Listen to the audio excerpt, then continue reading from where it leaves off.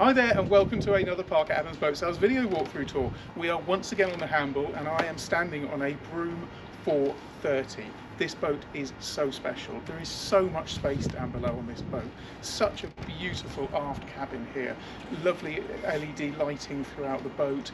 Huge saloon area and of course a forward cabin as well. There's so many things I want to show you about this boat and so much storage space. It's almost unbelievable. So let's crack on with the walkthrough tour.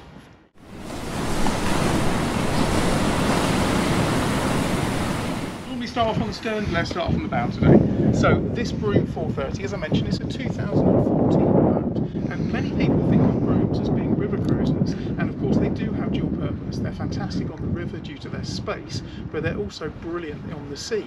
Fantastic seakeeping qualities, and this particular boat is really designed around the sea in mind. It's fitted with twin 700-litre fuel tanks of 1400 litres, gives a huge cruising range on this boat, and it's powered by twin Volvo Penta D6 370 engines, which give really good performance to push this large boat along with ease. Thought I'd start off on the bow. I just love the amount of space up here. I mean, you could pretty much have a dance up here. Remembering, of course, that it is currently November and this boat is set into winter mode at the moment. So when I say winter mode, there are sun pad cushions which go across the bow here, and there's also a seating area which is in position here, which is made up from the upholstery which slots into place. But of course, that's nice and at home at the moment in a garage, out of all this horrible weather that we've been having. But that's how that's all set up on the front there. All of the deck on this boat is laid to a synthetic deck surface, so there's nothing to worry about in terms of maintenance. You've got very low maintenance decking system. Of course, you've got an electric windlass. This is operated from both here and also at the helm position, and a beautiful stainless steel anchor. I always love to see a stainless steel anchor. I've got a thing for one of those. You can just about see down there, if you just look down, you've got LED courtesy lighting which runs throughout the whole decking system, and that's a blue LED courtesy light, so at night this boat will just look fantastic with all of a blue glow above it. But access all around is brilliant. You've got really big chunky fender holders here, so your fenders slot into here, so you don't need to be carrying fenders all the way back. And you've got two baskets, 3 fenders in each, so 6 fenders can be stored up at the front. Another thing I really like is to see multiple cleat options on boats. This is about that size, 43, 45 feet, where you start to get multiple cleats alongside, not just a bow, stern and a midships. And this is what this has got. So you've got a cleat at the front, a cleat here sort of halfway along, another one down there by the driving position, another one on the stern, which makes putting all of your mooring lines on and your spring lines really nice and easy. Walkthroughs are fantastic. You've got, look at this, I've got tons of space here. Some boats I sort of, I move along the walkway here and I say that's to increase the internal space, which of course it is. This boat doesn't need it. It's got so much internal space as well as having an excellent walkthrough. You've also got side access here, so you've got a gate that just gently lifts up, and then if you go down, there's a little indentation in the hull, and I just go down onto there. So I can move myself down onto the pontoon with ease, and of course if that's the easiest way of getting on board, then you can always have a little step that stays on your mooring that gives you really nice easy access up to there. Let's walk down the sides. If you stay up there and you can have a look down to different heights. So the Broom of course is a slightly different design than some of the sports cruisers and flybridges that we've sold, whereby on the Broom you come up, you start off on the boat, on the flybridge, and then you go down into the ship. But what that means is that you have a really nice high bathing platform area. And on this particular boat, in fact what I'll do, I'll just grab the GoPro for a second. So you can see on this particular boat you've got a really large bathing platform and these side steps that go up. So you've got what, 1, 2, 3, 4 side steps that go up. A nice space there for a outboard bracket just on the side there. Now, in terms of how I would store a tender on this boat, of course you could possibly have something like a Hurley-Davitt system which could go on the back there and store a tender, or you could have a tender upright on the back. So you've got plenty of options there to keep a tender. But you can see it's got quite a high bit of freeboard up there, and then you've got a really nice set of covers which have been replaced recently up there as well. And the LED courtesy lights extend all the way up these steps as well, so you can see little blue lights. And of course you have a large panoramic 3 windows at the stern, and of course you've got inside there the aft cabin that I'm very excited to show you. Aft cabin, chaise long, all the DC distribution. It's quite exciting there, so I'll show you that in a second. So let's go up here, so up those steps. Really good grab handles all the way along. If you wonder what that's for the ensign. So you've got a special bespoke stainless steel ensign that goes into there. But good grab handles all the way up. And then you've got this nice cockpit door which just slides across into place. So once you're in, you can pull this and slide it closed, so that protects this cockpit area, or leave it open there. And then once you're inside, you can see you've got a really nice amount of space. You've got a U-shaped seating area at the back that's plenty big enough for probably 6 people. You've got a really good table, which is currently in cocktail mode, as I call it. And then you can open that up to be a large dining mode as well. This owner has got a couple of director's chairs that he keeps up here, and you can see that synthetic teak is laid all the way throughout this cockpit area as well. The storage underneath all of these rear seats, and you can see quite a nice pattern on the back here. You've got the Broom name, and then you've got a sort of a square, quite designery pattern in there. Storage space wise, as I mentioned earlier, is absolutely superb on this boat, and it starts off the moment you walk into the boat. So you've got cupboard space in here, so you've got a bucket in there, various ropes, etc. I like the fact that the teak is all laid in there as well. It just proves that the teak is all the way through, and it does show how much of an attention to detail and quality these boats really do have. Everywhere you've got good solid grab handles, stainless steel fittings, absolutely everywhere. While I'm at the back here, I will point out one of the things. I said earlier that brooms have a couple of uses, that they can be seen when it comes to river cruising, but also when it comes to going out on the sea. With river cruising in mind, this has got a foldable radar arch. So someone who were thinking about either taking this to the river or perhaps taking this down to the Med through the French canals, which could be a fantastic trip, then you've got the option to hinge the radar arch. So you can see this really big chunky hinge here. That radar arch hinges back, and that of course then means that the boat is, the height is hugely reduced for going under bridges, on canals or inland waterways.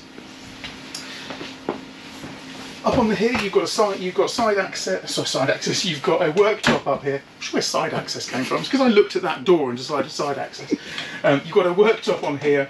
You lift that up, and you've got a cockpit bar there. You've got a wet bar with hot and cold water, and then a heated hot plate there, which is a really nice touch for those lovely summer evenings. You've got a fridge in here. I like the blue LED theme, so continuing in there. And now the helm seats, I love the helm seats, because as everyone knows who loves the channel knows that I love the gadgets. So look at this helm seat. So you've got the helm and co-pilot seat.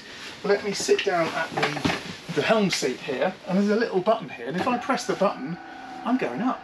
Nick said it goes up slowly earlier. It was very insulting on my weight. But look at that, that's going up and down, so you can get a really perfect position. And even the back can move, so there's an attachment, there's an adjustment which is, oh, it's just on there. If you lift that up, you can move the back forward, so you can get into a really comfortable position. Again, with a view of going on extended trips. If you're taking this on the inland waterways, you could be helming for maybe 8-10 hours on a day. It wouldn't be comfortable, and this gets you into that perfect position.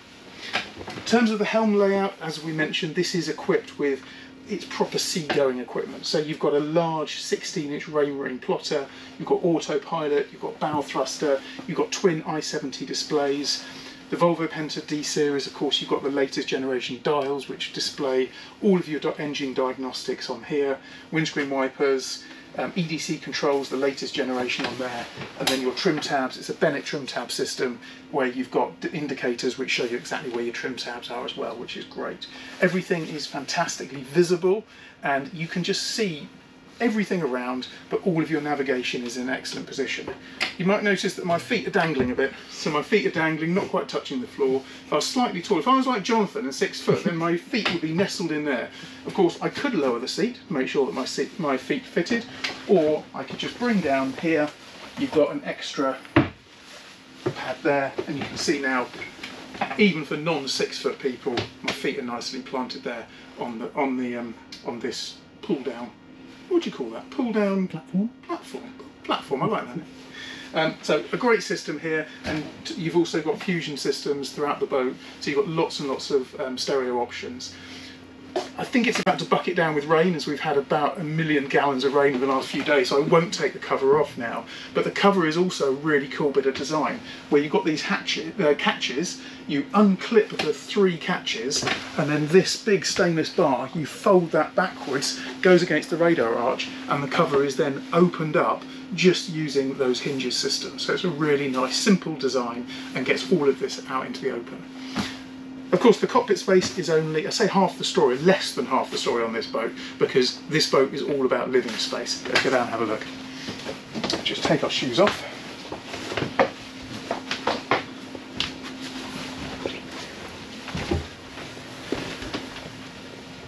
And I'm going to start off over here in full lounge mode. So this boat is equipped with so much space. Of course, what's unique about the Broom design is the fact you don't have a secondary helm position down here. And I really like that because it means you have so much more space down below that's not taken up by another helm position. So down here you've got this brilliant chaise longue design. And in fact, if you come down here, Nick, I talked about storage space. Literally everywhere you look on this boat there is storage. So even where you can see my backrest was there, pull this across and you've got a great big storage space in there that you have an iPhone charger charging up for a laptop. So everywhere you look they have utilised the space incredibly well. There's even a dock port there where you can put an iPad into there and power an iPad system all on there. Nestled in here is a Harman Kardon sound system. So you've got a sub, you've got a brilliant sound system inside the boat. And the upholstery as well is presented in beautiful condition as you'd imagine for a 2014 boat. But I don't know what the material is, but I'm guessing it's leather, but it's incredibly soft and warm to the touch. So it's just a really cosy, high quality feel to it. Let's start off walking down here. So I'm going to start at the bow of the boat in the kitchen area. The kitchen is really classy. I talked about storage space. Every single one of these areas here is storage space. It opens up, the drawers are nestled just in there with all of the cutlery. You've got crockery inside this one. The doors open up fully, so some manufacturers will probably leave it there. Not such good access, so it's really great. Every single space here is storage, even down to pulling that down there. You've got chopping board storage. Pop that back up. Same on the other side, it keeps trays in there. The fridge is just here, but a really nice amount of work surface. The storage all the way across here. Something I really like is that just on the back there, they've actually mirrored this area here, which again makes this galley area feel even bigger than it is. So it's a lovely space. Even in the floor, you have extra storage space. So if I clip this up here, you can see down in there, I don't believe it's refrigerated, but you've got what would be pretty cool storage there to have cans, cokes, or anything like that. Inside here, you open that up to another fridge. So there's so many fridges on board this boat. Just noticed that, I didn't even know that was there. Look at that, another drawer. Kitchen utensils in that drawer. And then you have what would be considered to be the day heads, which is just in here. This is a really good sized space as well. It doubles up as a shower, so you've got quite an ingenious design here with a shower door that basically folds into position, which protects all of the wood and turns this into a wet room in here. But I like things like the countertop sink.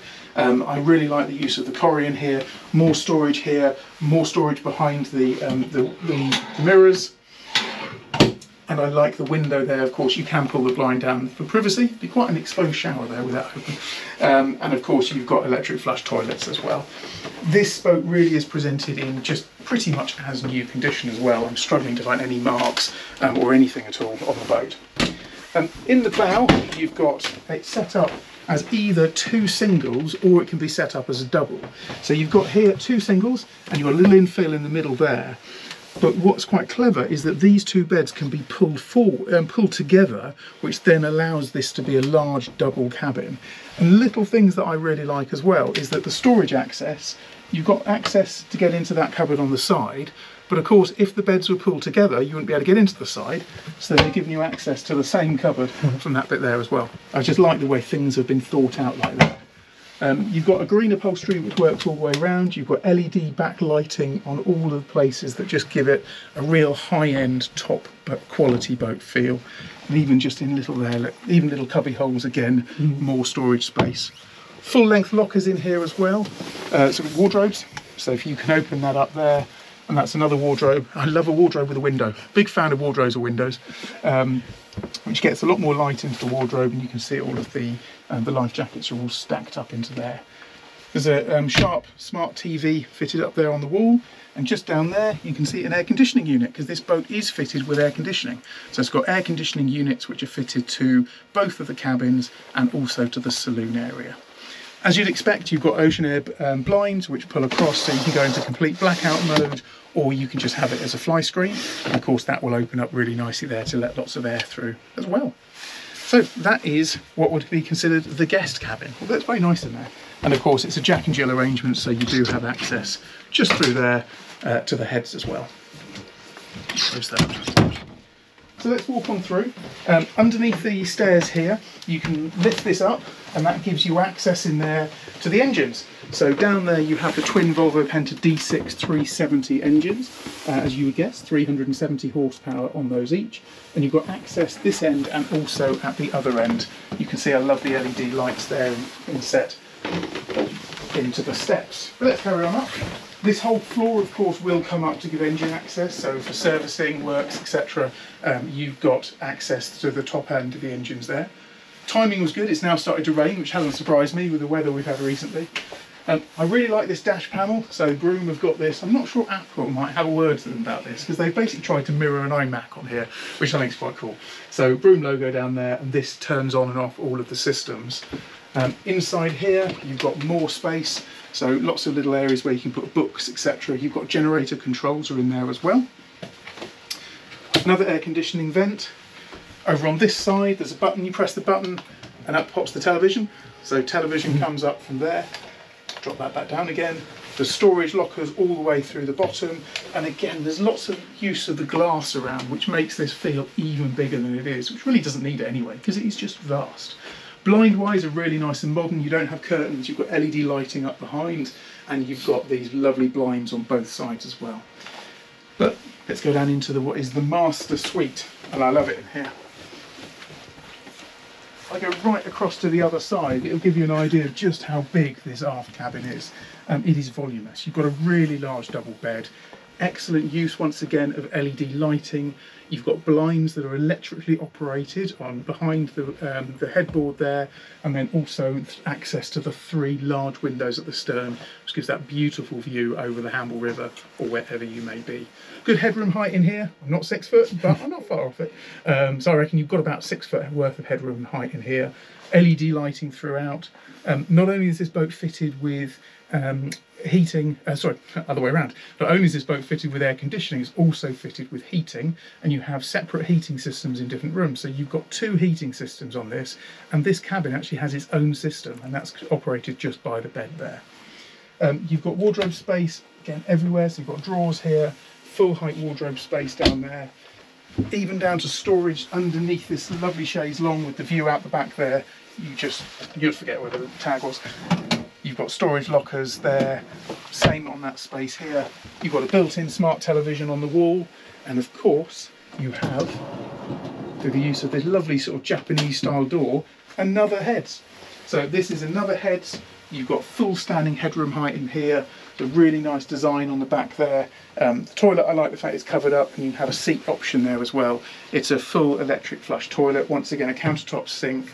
More storage underneath, more storage lockers just inside here. Everywhere, if there is a panel on this boat, you can open it. It's that simple.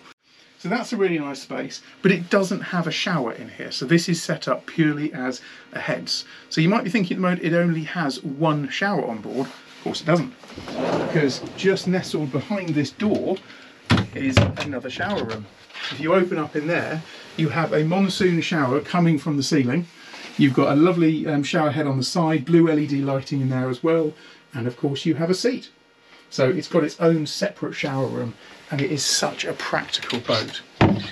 We talk about every single panel hides something. If you open this panel up here, you have, I don't know what you'd use that for. Is it makeup? Is that makeup? I think that might be a dressing table. So you've got your own built-in dressing table. Can't say I've ever used one. So you'd put all your makeup and bits in there, and then you've got a good height there for the mirror. Behind this one you have just extra space, so you've got more space again for ablutions and things. And then behind this one you have your main DC distribution panel for all of the boat. So all of the switches on the boat are all located just under there. Access to the engines, you have another engine access. Just if we go back out here, you can lift up this step, and you've got, once again, engine access where you can see the shaft seals are just down there, and you can have access to the gearboxes in the rear of the boat, rear of the engine, sorry. I just think this has got such a nice feel. Sort of, but I'd love to go away for weeks and weeks on end on this boat. It's just got that sort of feel. So let's go back into the saloon area. I've been rushing around. I need to have a little sit down now. So I think that's pretty much covered everything off. Just a quick recap again. This is a Broom 430. So you're talking about a 43, 45 foot flybridge boat, but it's presented in a slightly different style than some of the flybridge cruisers we have, where you go down below into the accommodation and then up to the flybridge. The flybridge really is integrated into this boat. People think of them as river cruisers. This really is an ocean-going Broom. It's a fantastic boat. I really, really love it. I think it's got a brilliant use of space. So many little gadgets, little spaces everywhere to hide things. And yeah, I have to say, I think it's fantastic. In the next couple of weeks, this boat's going to be moving to our pontoon, so this will be on the Hamble River. You'll be able to see it between Warsash and Hamble Point Marina, where we've got about 90 metres of pontoon space where we've put some of our stock out there. So if this is a boat that you think could fit into your family requirements for boating, it would be a pleasure to show it to you. Thanks as always for watching. Please do remember to like and subscribe to the video, and we'll see you on the next one. Thanks as always.